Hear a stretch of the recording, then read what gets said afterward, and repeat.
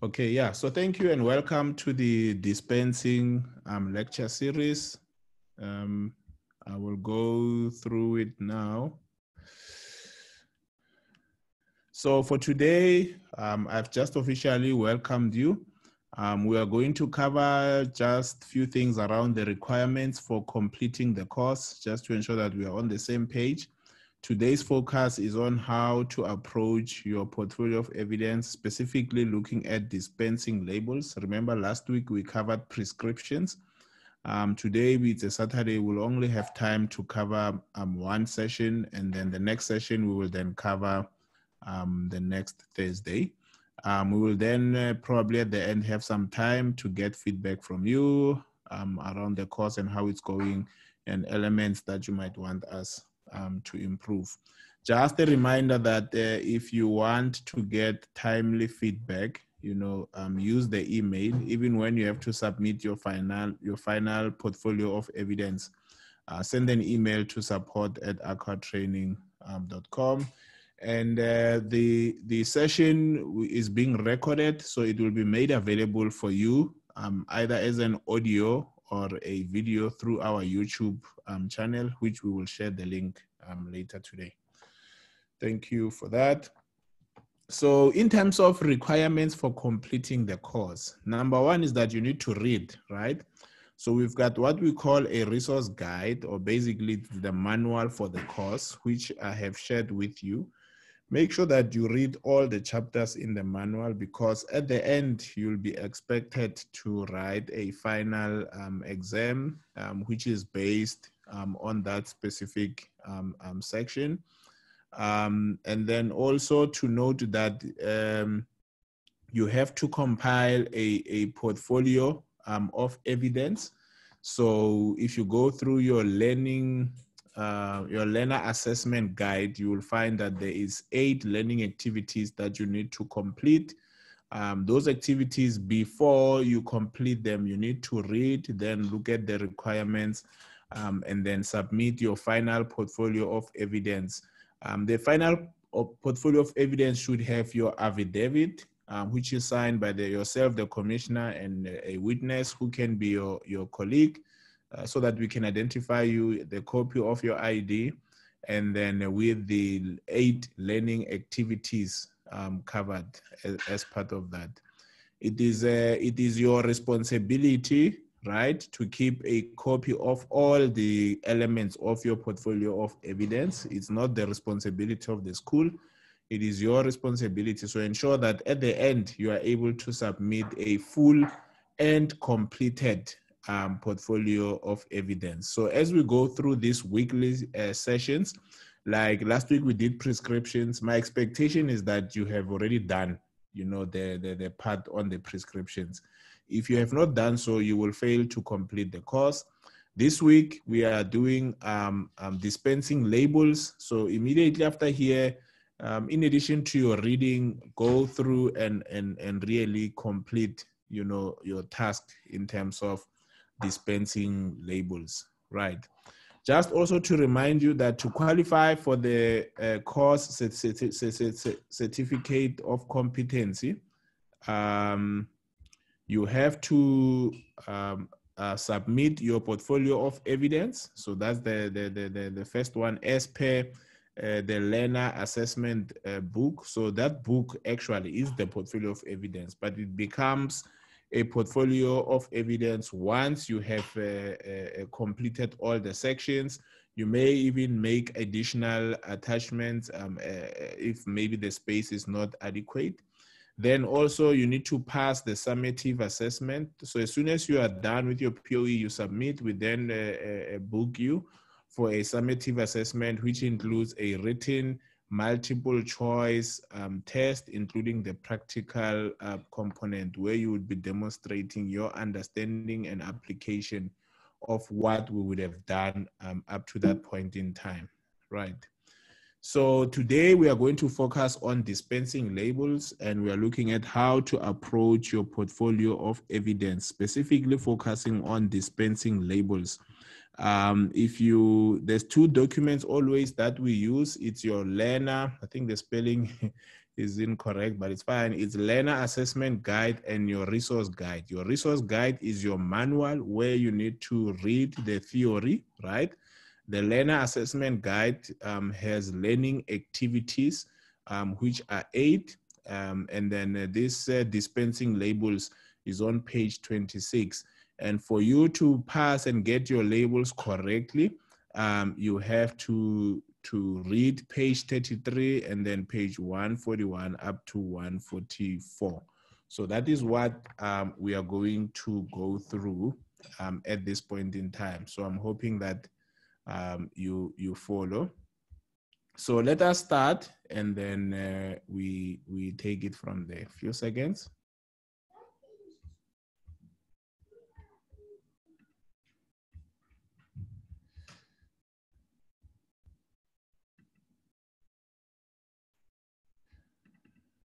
So these are the activities you have to complete.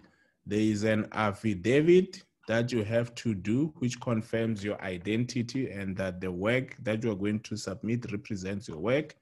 And then there is 8 learning activities. The first one is evaluation of prescriptions, which we did last week. If you didn't attend last week's session, you can visit our YouTube page or even our link for the audio, and then you can listen through and follow and then do your prescriptions.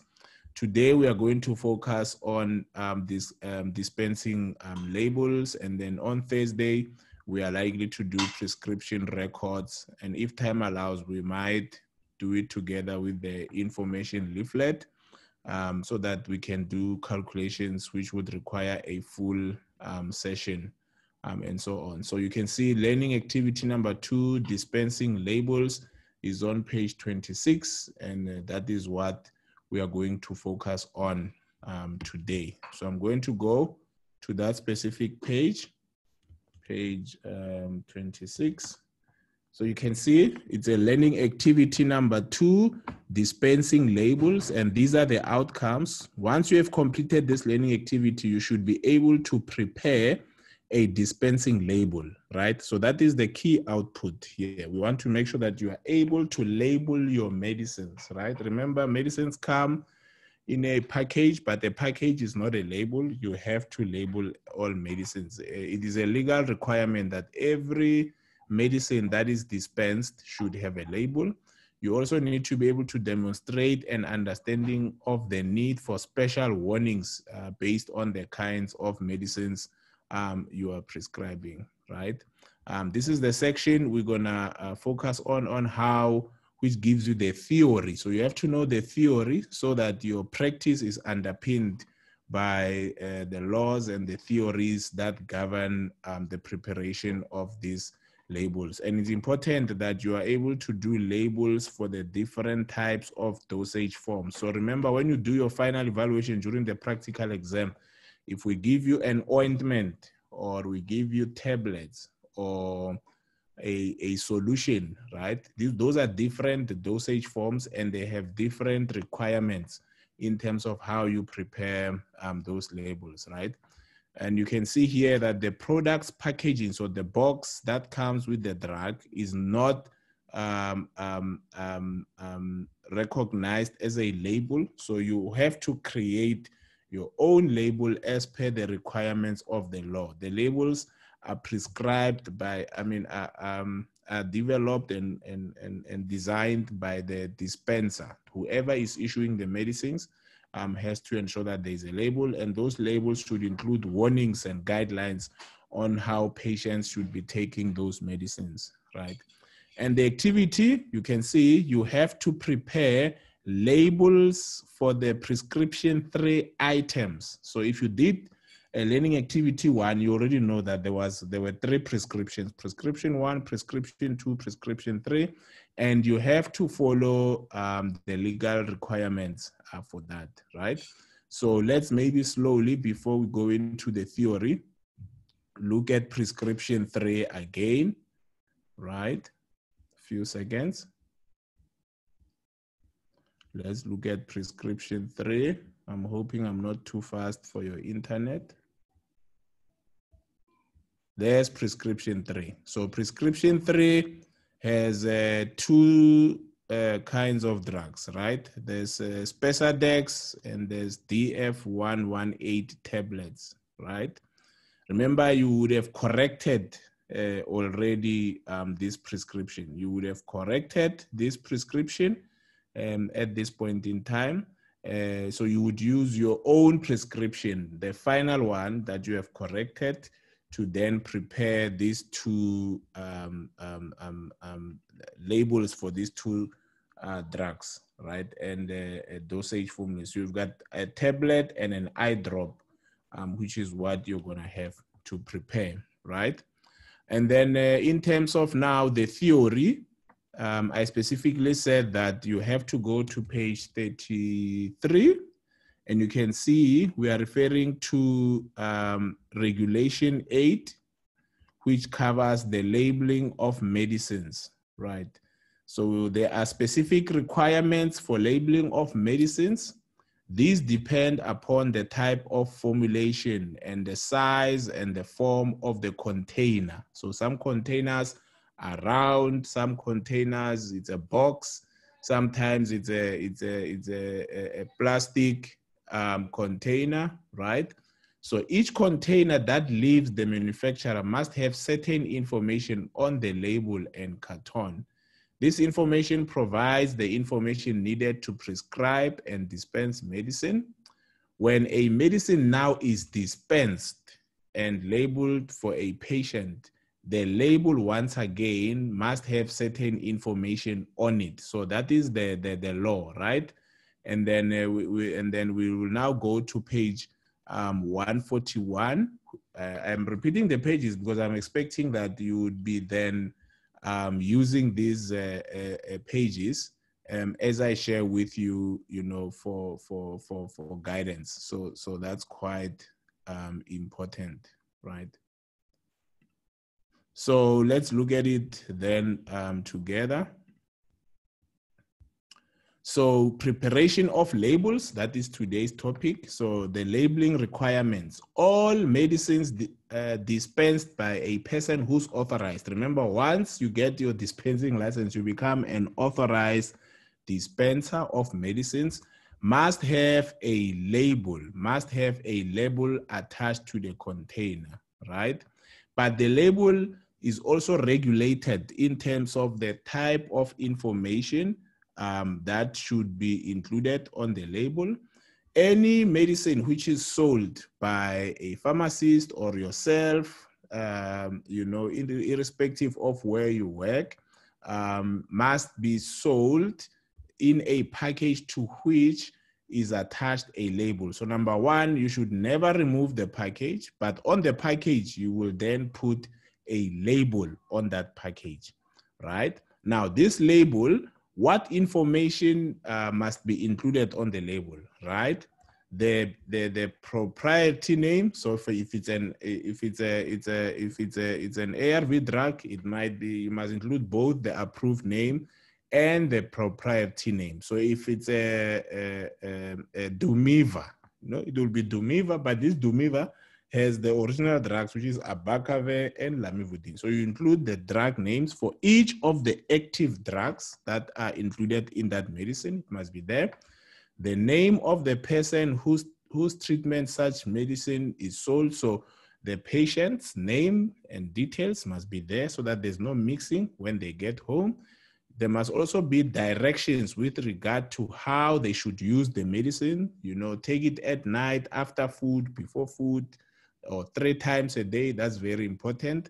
And then the name and the business address of the person authorized. So your name as the dispenser, Sister Mawela, staying at section 3, your practice or your business address is section 3. So where to, that information has to be there.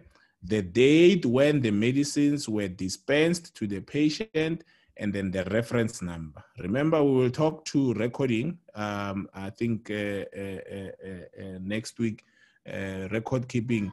Your prescription book should have prescription numbers that are used as reference so that there's traceability. In other words, if a patient becomes sick at home, and they come in with a container of drugs, we must be able to trace that container to a specific prescription, to a specific dispenser. So there must be a reference number, which is sometimes called a prescription number.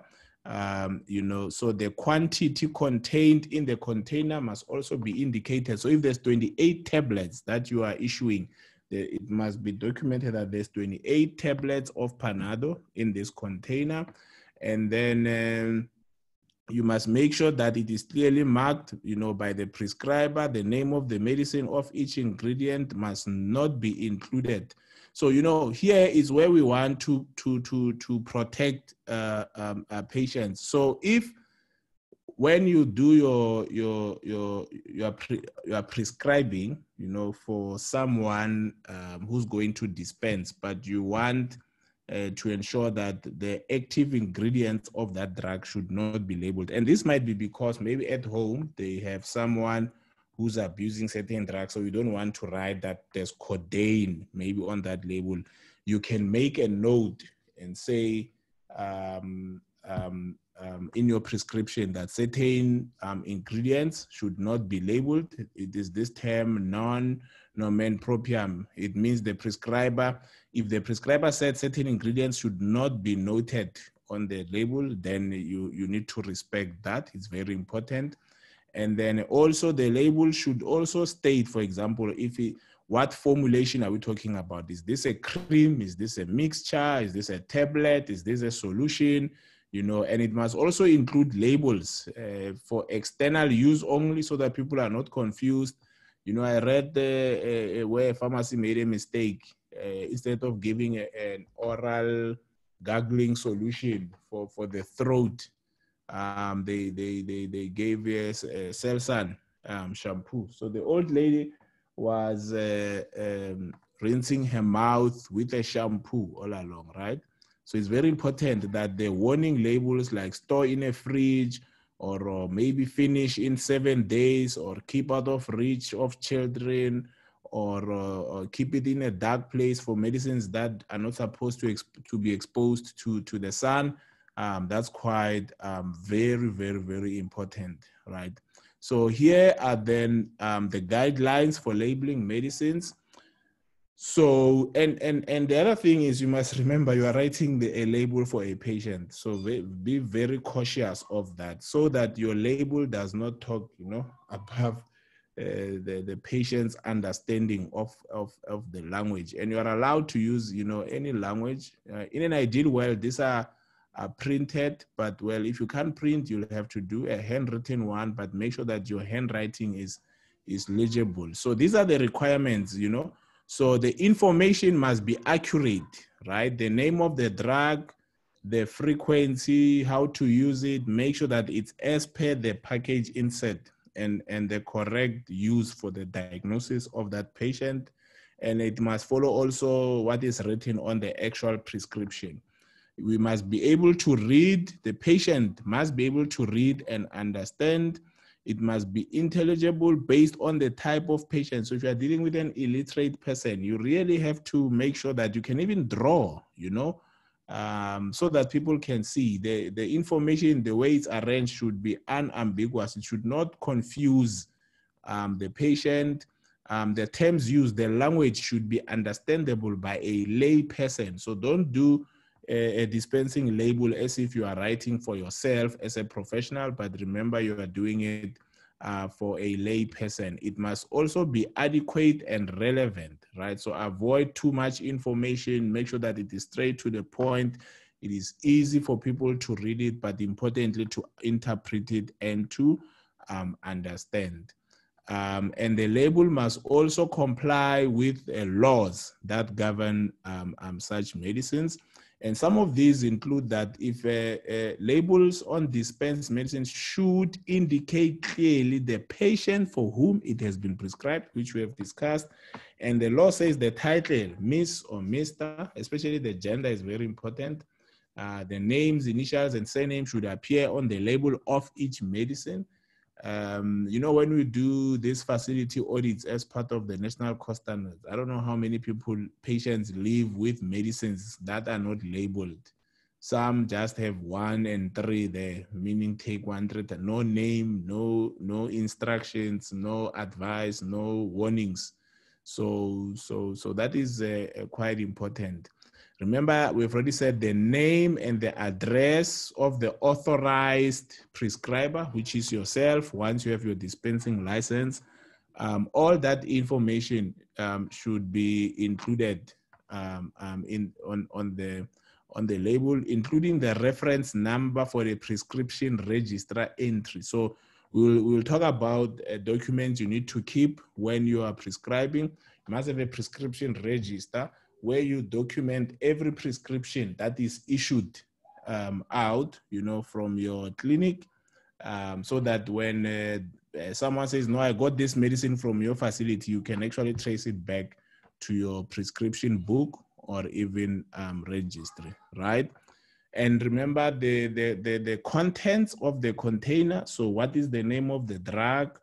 How many tablets are included of that drug, and the instructions on how to use the drug 1-3 times a day, at night, whatever the issue is. And then also instructions as part of how to care for those medicines, where they should be stored. Is it in a cool temperature? Is it in a dark place? Is it in a fridge? Maybe it needs to be frozen, So there's quite a number of medicines that have specific requirements, right? So some of the few things is that the labeling of specific dosage forms. So that's going to be quite important for you to know that, for example, if you are labeling an antiseptic solution, if they need to dilute it, those instructions need to be there, because some the antiseptic, they'll tell you need 10 mils and mix it with warm water. So all those things should be there, and patients should be warned to discard, to throw away the stock solution after 7 days. So all antiseptic solutions, they are not recommended once opened. They are not recommended to be used for more than 7 days. And once they dilute, the diluted solution should be discarded, immediately after use. If it's capsules, should generally be swallowed as whole with water and other liquids sometimes. So it's very important that people know that they're not supposed to open capsules, because otherwise it affects their absorption. So that information needs to be there. If it's a diluted product, it needs to be clear.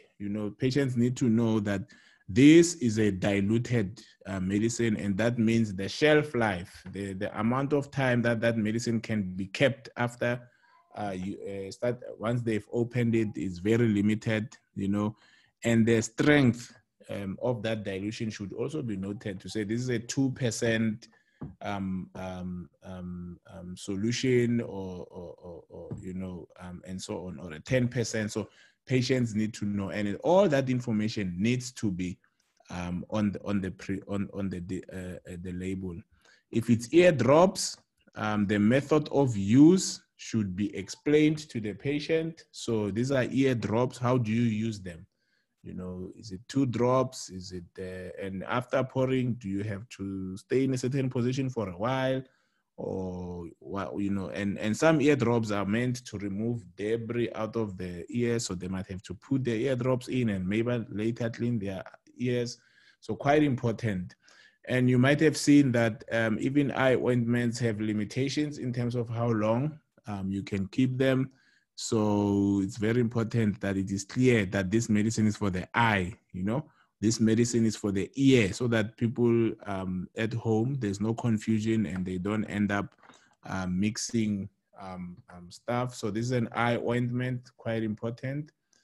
And you can see that it's very important, because things that you put in the eye must remain sterile. So that's quite important to maintain.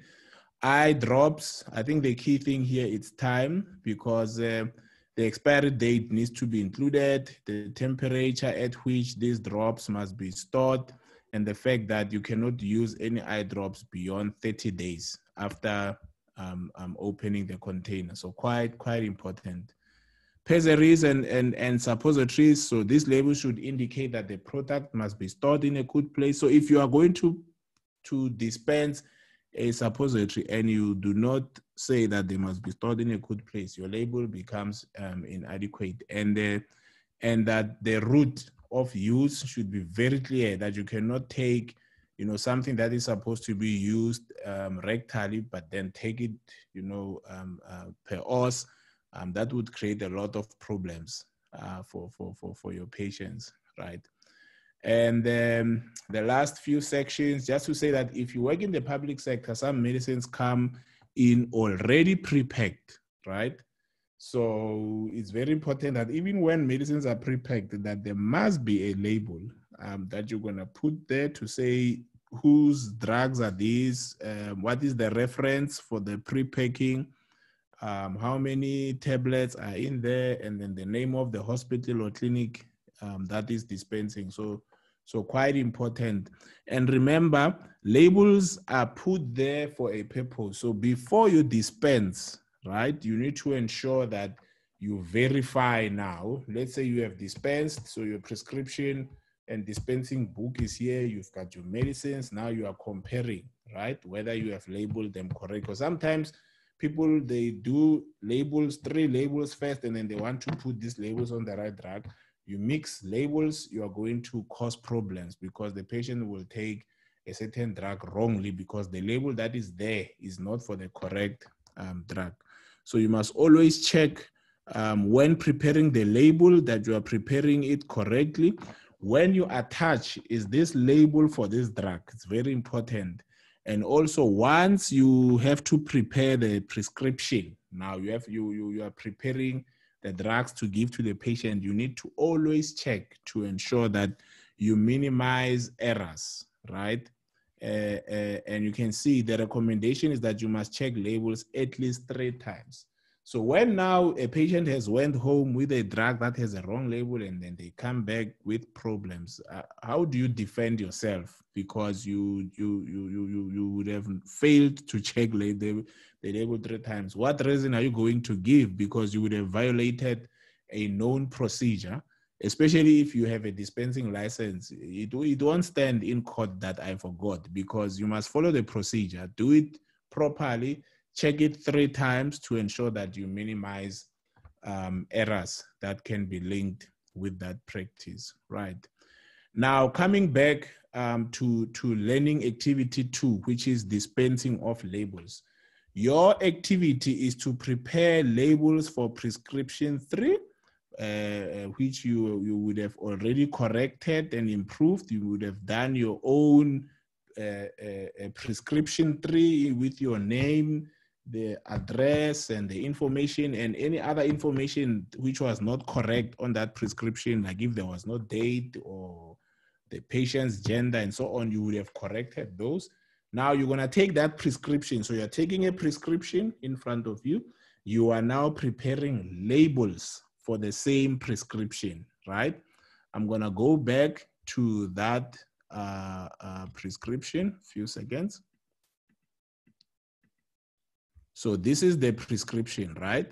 Remember, you would have corrected it. It will be you here, Sister Mawela, with your credentials, professional nurse or clinical nurse practitioner from the Medical University of the World, with your practice number there, and then your address. You would have the date, but then there's 2 drugs, right? Even this patient details, you might need to add other things if they are missing there. And remember, these are high-level scheduled drugs. So even when you do the dispensing, the schedule, the control of medicines, you have to take that into account. So you can see it's an eye drop. Remember, we said, firstly, the name of the person whom we are prescribing must be on the label. The name of the dispenser plus their address and contact number must be on the label.